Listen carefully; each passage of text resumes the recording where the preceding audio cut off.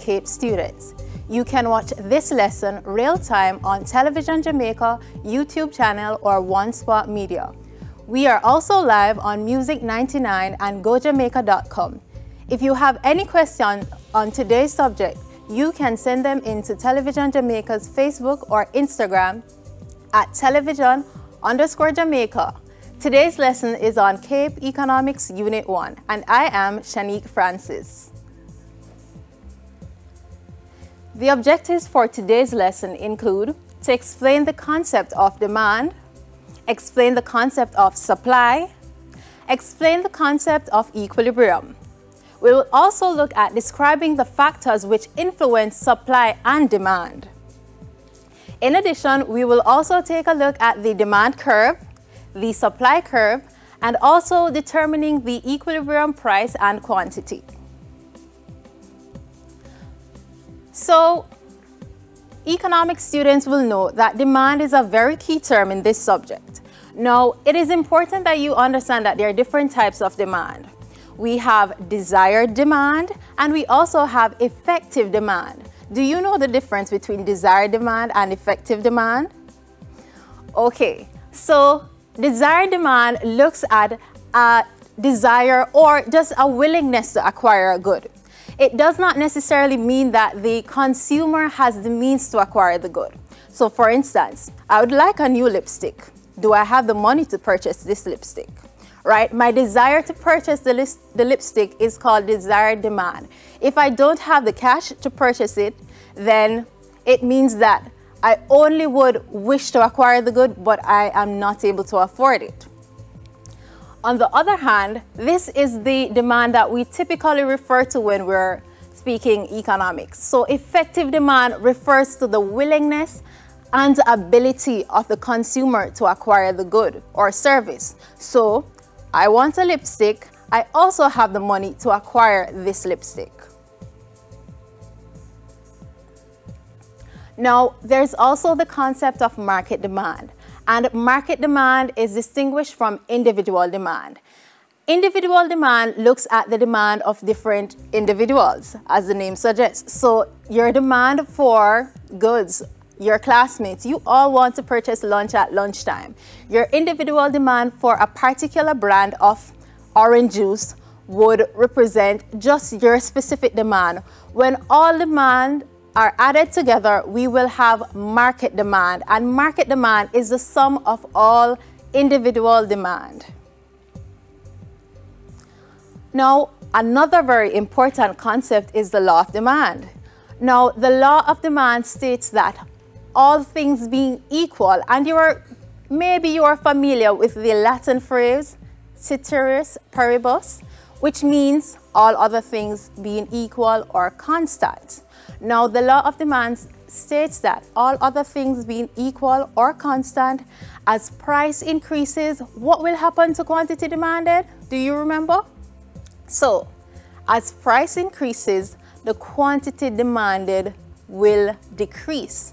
It's simple.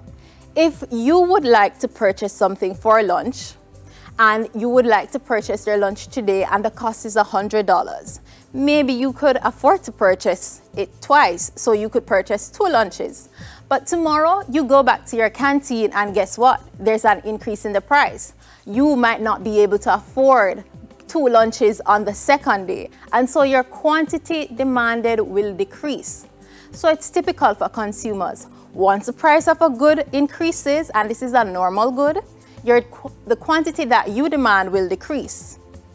Also, once the price of the good decreases, and we don't see this happening too often where the price of goods lower, but it is possible. For instance, if there's a sale, when the price of the good is lower, the quantity demanded will also increase. This means that there is an inverse or indirect relationship between any good or service and the quantity demanded. So the indirect relationship means that the price is going in one direction and the quantity demanded is going in the opposite direction. Now, there are certain factors which affects your demand. So, as I mentioned before, the price of the good might affect your demand, but also You might have other factors that play a role in determining whether or not you purchase a good. So for me, one of the things I first will consider when purchasing a good is definitely the price. So one of the factors that affect or influence demand is price, as you can see. So we know what happens based on the law of demand. Another factor which influences the demand for a good is income. What does income have to do with the demand for a good? Now, if you get a set salary, wage, or you're a student, so you get your lunch money to go to school, that is your form of income. If your income increases, typically you might tend to purchase more. So an increase in your income would usually mean that you're able to afford more of a good or service once the price remains constant. So if your lunch money today is $200 and you can purchase one patty, and that one patty costs $200, if your lunch money increases the next day to $400, how many patties can you purchase? 2. So income plays a role in determining how much of a good or service you demand. In addition, your income could be less. Your income could lower. So instead of acquiring more money for lunch, you could actually receive less money for lunch. And this simply means that if your income decreases, typically what happens is that you cut back on the spending. So you don't have as much money today as you did yesterday. So guess what? You're not going to spend as much. Your demand will also decrease. There are other factors that could affect your demand, and one of them is the changes in the price of related goods. And I want you to write this down. Now, what do we mean by related goods? Typically, related goods are either substitutes and complements. Do you remember what your teacher said about substitutes and complements? Now, a substitute is a good that can be used in place of another good. So for example, you go to the supermarket, you really wanted to purchase butter. There was no butter, or perhaps the price of the butter was too high, so you couldn't afford to purchase butter. So instead, you decide to purchase margarine because the cost of margarine is less. You can afford to purchase that. So the fact that you can use butter in place of margarine makes it a substitute. Another related good is complements. A complementary good is a good that goes along with another good.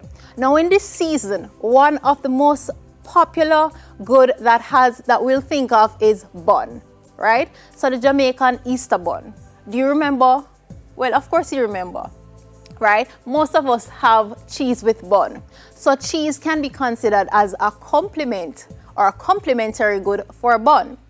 What will happen if the price changes in the example of these related goods? So when we're looking at the substitute, what might happen? So as I mentioned before, you go to the supermarket to purchase butter, but the price is higher than you're accustomed to. You decide not to purchase butter. Instead, you purchase margarine. So the demand for the butter decreases, and the demand for the substitute, the margarine, will increase. Now, say for instance, the price of butter is actually less, right, than it was before. You might decide to purchase more butter. So the quantity or the demand for margarine will decrease because the price of butter is lower. People say, hey, I can afford butter now because the price is less. I don't have to purchase margarine. So they will make that decision to purchase. Also, advertisements. Some of us do not realize how influential advertisements are. And as you travel to school daily, even while you're at home, watching the television, in between commercials, we see advertisements. We see billboards on the road. We hear advertisements on the radio. Advertisements play a role in influencing consumers. So imagine you're on your way home, and maybe you pass a billboard for a certain restaurant and you didn't even realize that you passed it. And then on your way home, before you get there, you suddenly have this urge to eat this food from this restaurant. That's how advertisements work. And there are advertisements on social media also.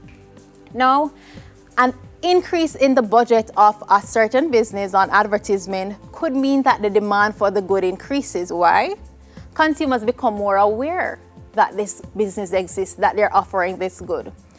Consumers might have already been aware, but now because they are constantly seeing this ad, they're like, okay, I need to get this good, I need to get this service. So that's how advertisements work. Another factor that might influence your demand is just your taste and your preference. It's just personal. Whatever you like, whatever your preference is, you will purchase that good or not purchase that good or service. Another very important factor which influences demand is expectations.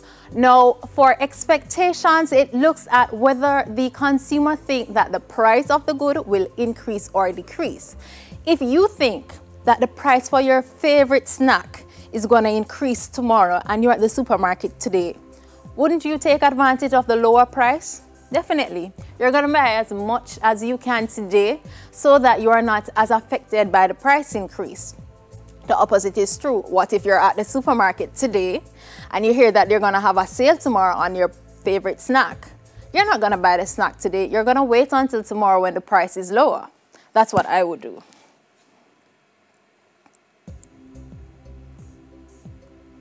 We want to look at the demand schedule. Now, the demand schedule, as you know, is a tabular representation which shows the relationship between the price of a good or service and the quantity demanded. We will use the demand schedule to graph our demand curve. Now, you will notice the different points on this graph. So when the price of the good is $10, is $40, the quantity demanded will be 10.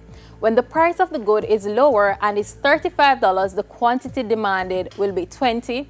As the price continues to go down, we're noticing that the quantity demanded is increasing, and this goes along with the law of the demand curve, which says that the relationship between price and quantity demanded is indirect or inverse. And we'll notice also that our demand curve, it slopes downward. So there are factors, as I mentioned before, that would contribute to or influence the demand. Now, these factors could cause a shift of the demand or a movement along the demand curve. It is very important that you note that price is the only factor which causes a movement along the demand curve. Why?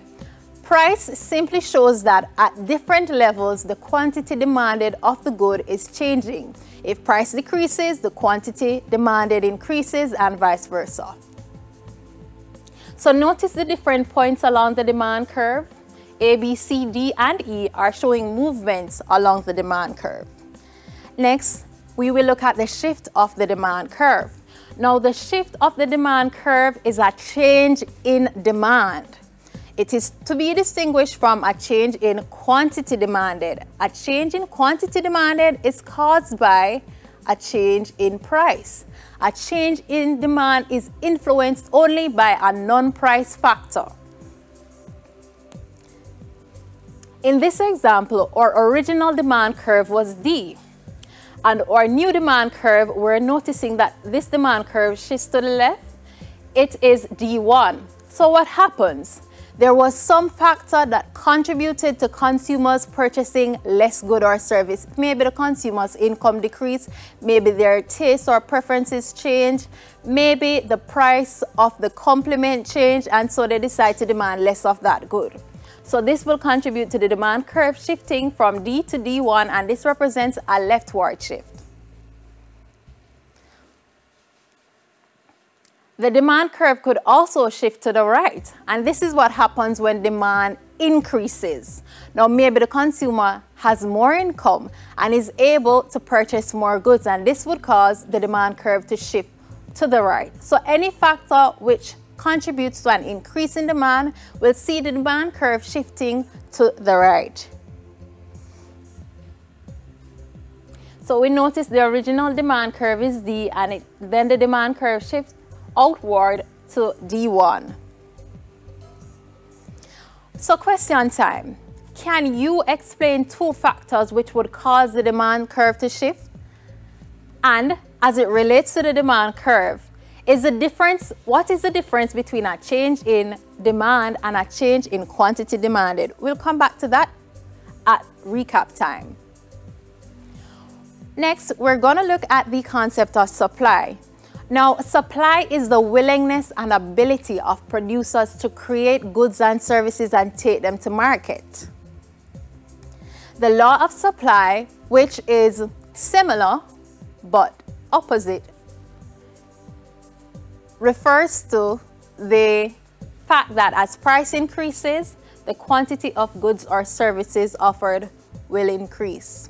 We will go to our break now. Oh, sorry. So we're not taking a break. So the law of supply states that as the price of a good increases, the quantity supplied will increase. The opposite is also true. If the price decreases, the good or service will also decrease. So for a supplier, it's an incentive to know that the price of the good that you're putting on the market is increasing because you're going to make some more money. So these are the factors which influence supply: the price of the good, which we explain in the law of supply, also the cost of production. So for a supplier, once the cost of production is increasing, it means that they are able to supply less. Technology can improve or increase the amount that the supplier is able to make available to the market, and this can influence it in a positive way. Government policy, the size of the market, and also the expectations of the supplier are all factors which can contribute to a change in supply.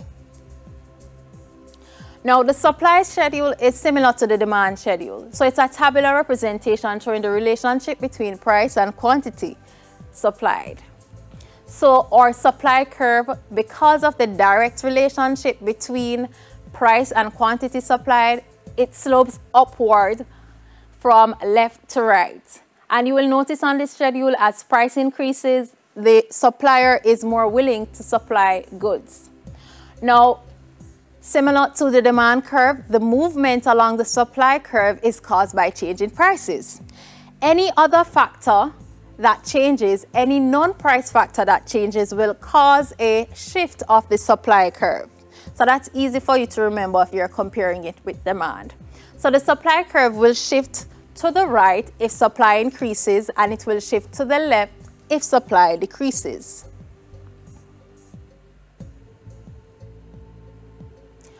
Another question: do you remember the factor which causes a movement along the supply curve? Keep that in mind. The final concept we want to look at today is equilibrium. Now, in economics, equilibrium is a situation in which economic forces, typically supply and demand, are balanced. So when the quantity supplied is equal to the quantity demanded, we refer to that as the equilibrium quantity. Equilibrium price is the price at which the quantity of goods supplied is equal to the quantity of goods demanded.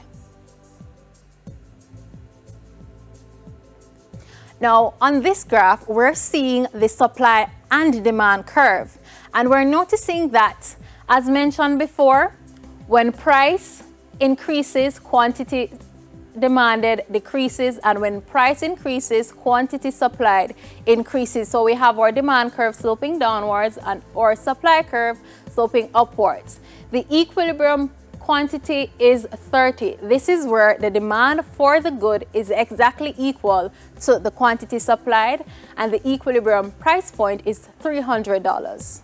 So this is your equilibrium point, this is your equilibrium quantity, and this is your equilibrium price.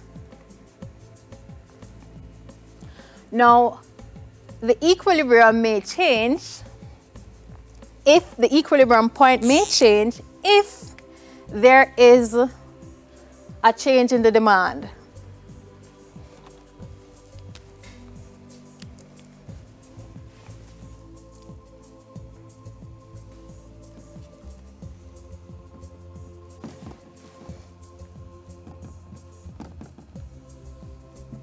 So, if this is our original supply curve sloping upwards, and always remember to label your axes.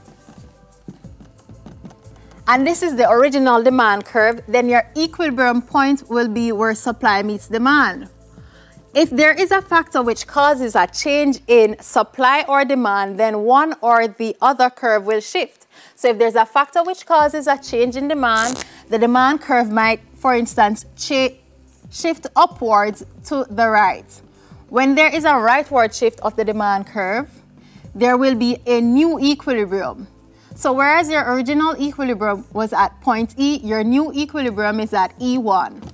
You will have a new equilibrium quantity, which is greater, and also a higher equilibrium price. The opposite could also happen. The supply curve could shift inwards, or the demand curve could also shift.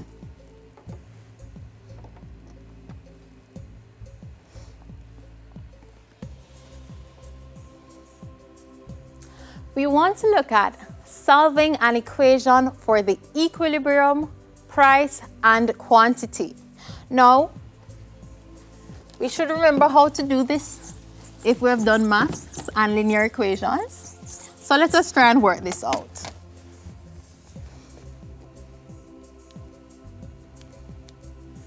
So, if the equation states that quantity demanded is equal to 300 minus 50p, we're solving for p so we can determine the price, or quantity supplied is equal to negative 100 plus 150p.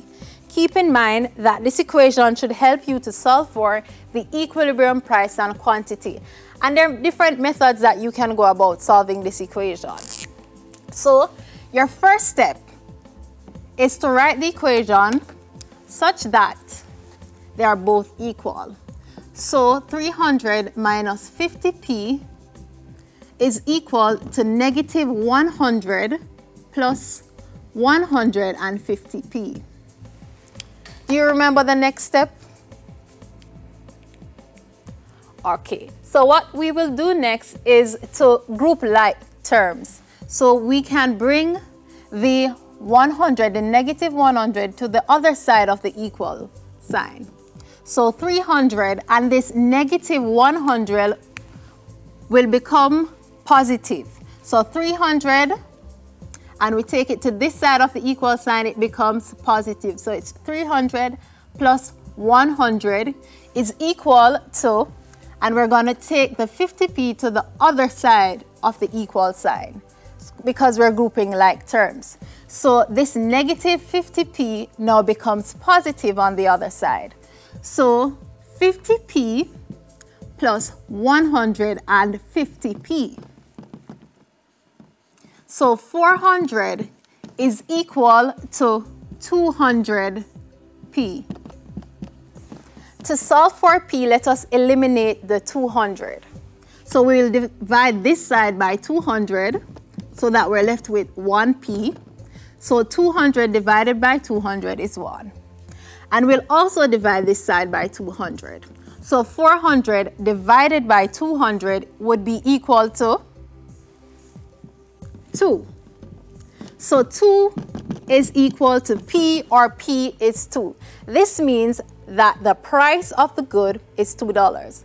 So how will we know if this is indeed correct? So using the original equation, supply or demand, we will substitute P for 2. Okay, so let's work on this side. So if the quantity demanded is equal to 300 minus 50p, and we have found that p is 2, quantity demanded is equal to 300 minus 50 multiplied by 2, negative 50 times 2, or 50 times 2 is 100. So quantity demanded is equal to 300 minus 100. Quantity demanded is therefore equal to 200. Let us see if the quantity supplied will also give us the same value. Remember, this is equilibrium, they're both supposed to be equal. Quantity supplied is equal to negative 100, don't forget your symbols, plus 150p. Quantity supplied is equal to negative 100 plus 150 times P, and we found out that P is 2. So this is 150 multiplied by 2. So 150 multiplied by 2 is 300. So quantity supplied is equal to negative 100 plus 300. Quantity supplied is therefore equal to 200. So we have proven that quantity supplied and quantity demanded are in fact equal. So the equilibrium quantity is 200 and the equilibrium price is $2. In your spare time, you can look for some similar equations and get some practice to see if you have it correct.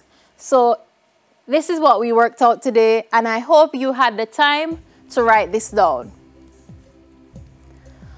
All right, so I want us to go back to something very important. So I had shown you what would happen when the supply curve shifts as it relates to the equilibrium point, equilibrium quantity, and also equilibrium price. I want us to pay attention to this part.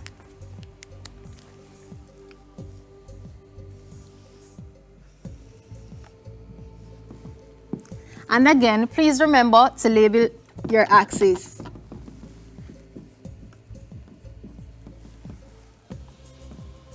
Your demand curve slopes downward. Your supply curve slopes upwards.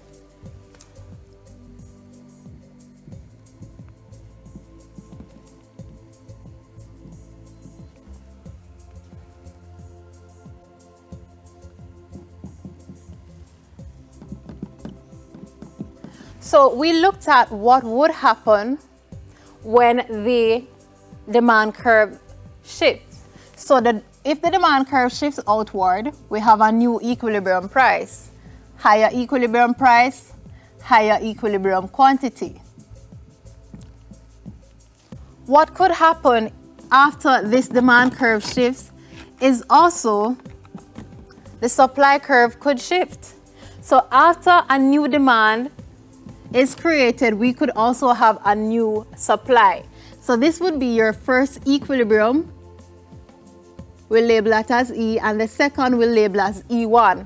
If there's also a shift of the supply curve, say for example your supply curve shifts outwards, there is an improvement in technology and the producer can supply more of the good or service at each price level.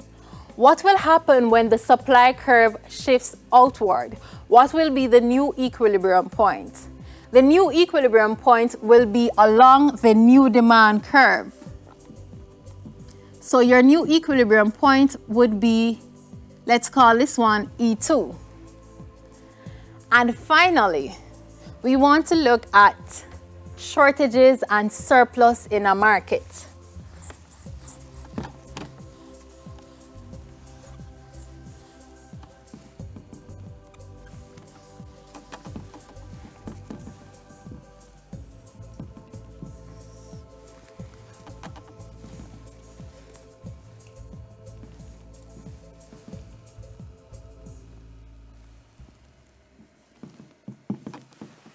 When we come back, we'll have a recap, and also we'll look at different questions as it relates to the equilibrium.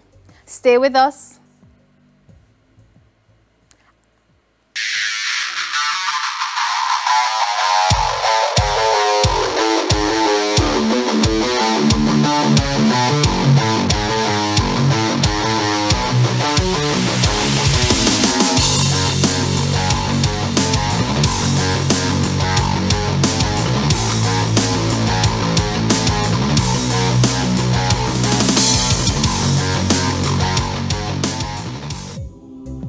The Ministry of Education, Youth and Information, along with TVJ, present Schools Not Out, CSEC and CAPE lessons live Mondays to Fridays from 9 a.m. to 12 noon, with weekly Schools Not Out tutorial sessions on Saturdays from 1 p.m. to 4 p.m. Schools Not Out, live CSEC and CAPE lessons here on TVJ. Reduce your risk of viral illnesses like the flu and coronavirus. Wash your hands frequently with soap and water.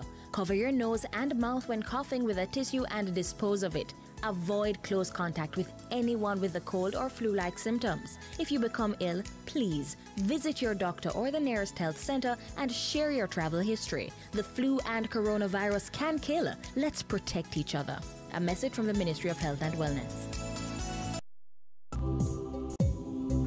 The Ministry of Education, Youth and Information, along with TVJ, present Schools Not Out, CSEC and CAPE lessons live Mondays to Fridays from 9 a.m. to 12 noon, with weekly Schools Not Out tutorial sessions on Saturdays from 1 p.m. to 4 p.m. Schools Not Out, live CSEC and CAPE lessons here on TVJ. The Ministry of Education, Youth and Information, along with TVJ, present Schools Not Out, CSEC and CAPE lessons live Mondays to Fridays from 9 a.m. to 12 noon, with weekly Schools Not Out tutorial sessions on Saturdays from 1 p.m. to 4 p.m. Schools Not Out, live CSEC and CAPE lessons here on TVJ. The Ministry of Education COVID-19 tip. Protect yourself and others from getting sick by washing your hands after coughing or sneezing, when caring for the sick, before, during, and after you prepare food, before eating, after toilet use, when hands are visibly dirty, and after handling animals or animal waste. COVID-19 tip. Protect yourself and others from getting sick by washing your hands after coughing or sneezing, when caring for the sick, before, during, and after you prepare food, before eating, after toilet use, when hands are visibly dirty, and after handling animals or animal waste. Youth and Information, along with TVJ, present Schools Not Out, CSEC and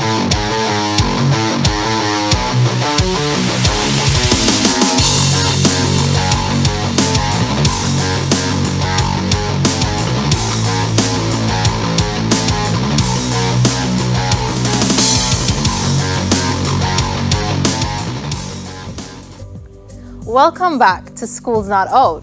We were discussing supply and demand as well as equilibrium for CAPE Economics Unit 1. Now, before we went to the break, we were looking at the shortage and surplus. So I wanted to point out that any point above the equilibrium is referred to as a surplus. And this is so because you'll notice that once we go above the equilibrium point, the quantity supplied is greater than the quantity that's actually demanded. So sometimes we say that there's a glut in the market. Too much goods and services are being provided versus what consumers are actually willing and able to purchase. Any point below the equilibrium is referred to as a shortage. Now, there is a shortage because at lower price points, consumers will definitely demand more. But when consumers are demanding more, suppliers are actually restricting supply. There's no incentive for them to increase the amount that they're supplying. They'll actually do the opposite. So at lower price points, suppliers will supply less. And this is why there's a shortage below the equilibrium. The quantity demanded will always be greater than the quantity supplied. And so this area represents a shortage in the market. So let us recap.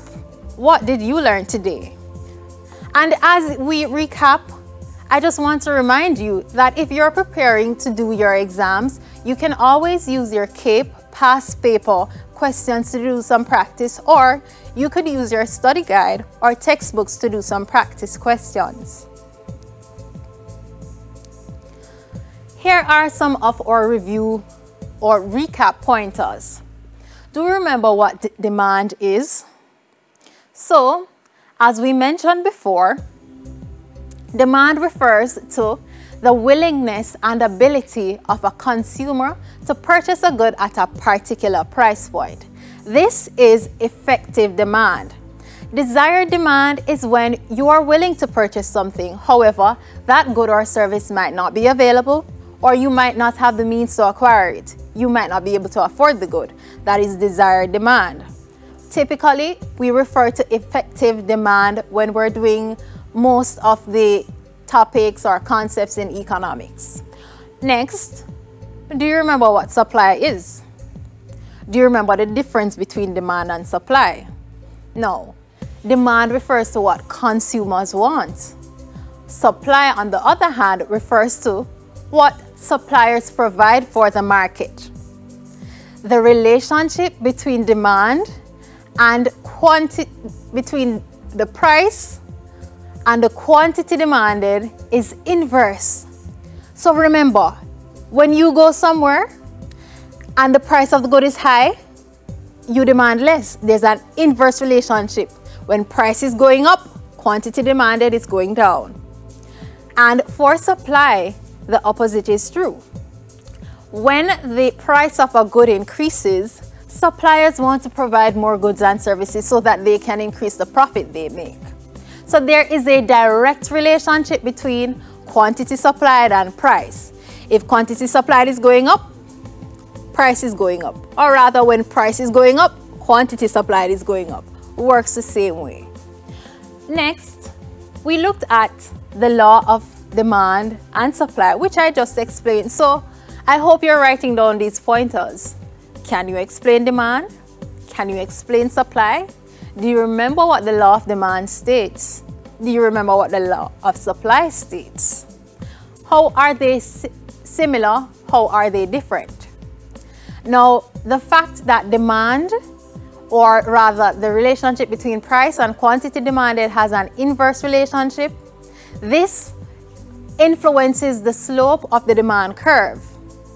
The fact that the price and quantity supplied has a direct relationship or a positive relationship, this also influences the slope of the supply curve.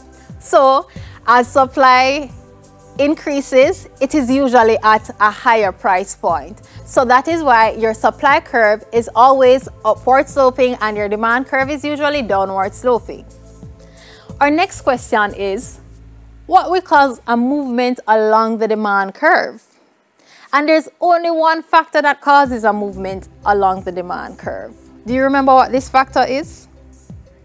Sure. So what causes the movement along the demand curve is a change in price.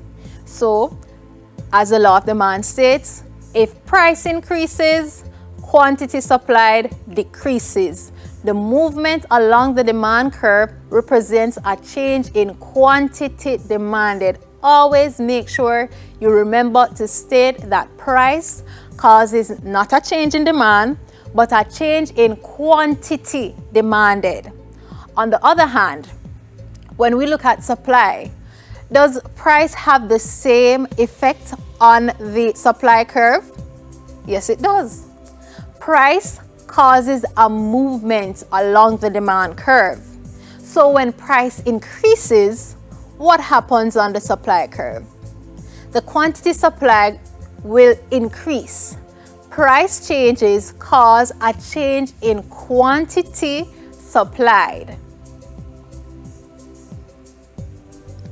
What would cause a demand curve to shift? Is it the same thing that would cause a supply curve to shift? Do you remember some of the factors that cause the demand curve to shift? Do you remember the factors that cause the supply curve to shift?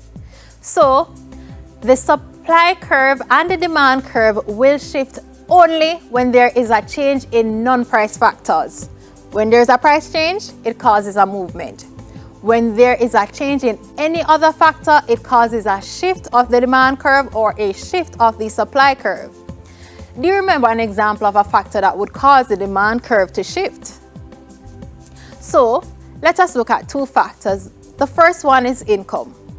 So when income increases, your demand curve will shift either outwards to the right or inwards to the left. When your income increases, your demand will increase. When your income decreases, your demand will decrease. This is also, as we mentioned before, that it's similar to the supply curve. Non-price factors cause the supply curve to shift. When there is an increase in the cost of production, for instance, the supplier may cut back on supply. This means that the supply curve will shift to the left. They're supplying less goods and services at each price point. If there is an improvement in a factor which allows the supplier to make more goods and services available on the market, then the supply curve will shift because this is a non-price factor, and the supply curve will shift outwards to the right. So if there's an improvement in technology, this will cause the supply curve to shift to the right because the supplier is able to provide more goods and services to the market, and this is not as a direct result of a change in price. It is as a result of a change in a non-price factor. So again, price causes a change in quantity supplied and a movement along the supply curve. Price causes a change in quantity demanded and a movement along the demand curve. Your equilibrium is where quantity supplied and quantity demanded are equal. And your equilibrium price is the price point at which your quantity supplied and quantity demanded are equal. Remember, if there is a shift of the demand curve, then the equilibrium price will change. If there is a shift, whether to the left or to the right, for the supply curve, then the equilibrium price and quantity will also change. I hope you remember to send your questions in to Television Jamaica, whether on their Facebook or Instagram page. And keep reading your notes, keep preparing for your exams, use your textbooks and past paper questions. That's all for today for Cape Economics Unit 1. We hope you grasped some points we discussed. You can catch a repeat of today's lesson on JNN today at 5 p.m. in the Schools Not Out highlights on Saturdays between 1 and 4 p.m. here on TVJ. It also will be on video on demand on One Spot Media. Stay with us. CSEC English A is next.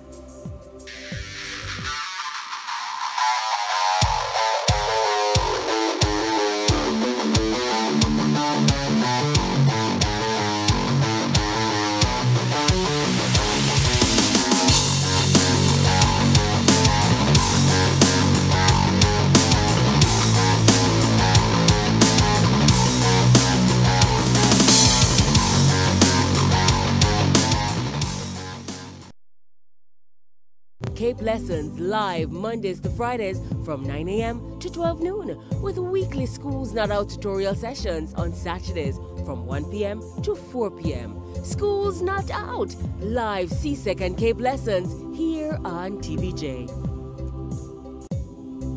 The Ministry of Education, Youth and Information, along with TVJ, present Schools Not Out, CSEC and Cape Lessons live Mondays to Fridays.